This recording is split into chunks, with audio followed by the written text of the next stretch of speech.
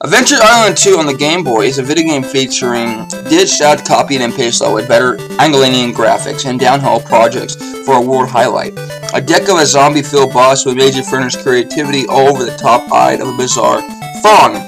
Not the kind of tech you may think of it, but it delivers measuring difficulty and thinking guided mazes and jump away hideaways to make you shiverize with fear when playing the game. Because, you know, the enemies pop up and then glitch out the AI real well. With your damn ass standard of top west titties, this game can be a toughening experience, but a rough, difficult, roaring passage that retaliates quickly.